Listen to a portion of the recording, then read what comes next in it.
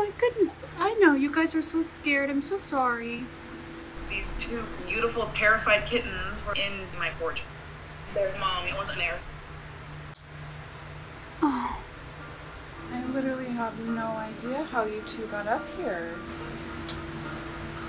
And this little one, and this little one. I genuinely feel like Dr. Dolittle now. Hi, you were terrified. I wasn't sure what I was going to do with them, and I was like, I'm going to foster. Hopefully a loving family will want to take both of them together. Oh, you are breaking my heart. They were being bottle fed every 2 to 4 hours. My best friend, she really wanted to be involved, so it was like we almost co-parented.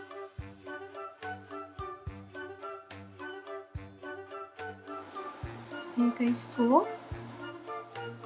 You could tell that they were feral and they'd never really had human interaction or contact before. I never pressured them for anything. I let them do it on their own. Just taking that patience and unconditional love, knowing that nothing's ever going to happen to them, they're safe. Good job, bud. They are very, very close. First couple weeks, they were basically sleeping in shifts.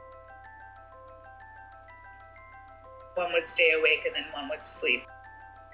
It took a very long time for them to finally get comfortable. Hi, baby. Bobo. Bowie. Binks. Hi. Hi, baby. Bowie is still very, very timid and shy. Take a look at her.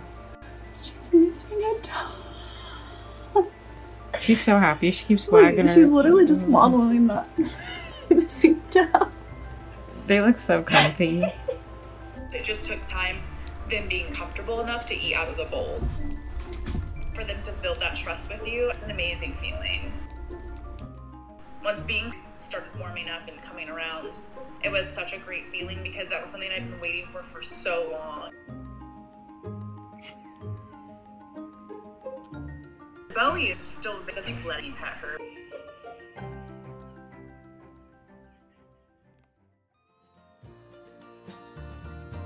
Just having the bond that I have with them, I just couldn't imagine giving them up for adoption. I'm a bad foster.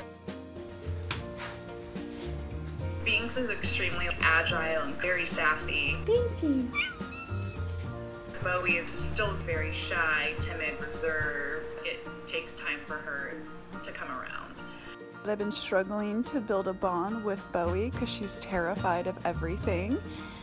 And she just came in my lap and started loving and playing.